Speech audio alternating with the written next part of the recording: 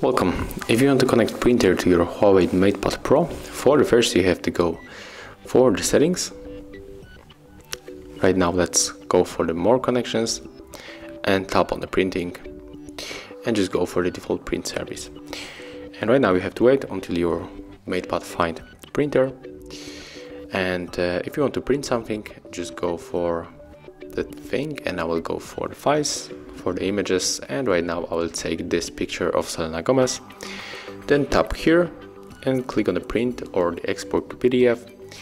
And right now if you want to print, just click here, select your printer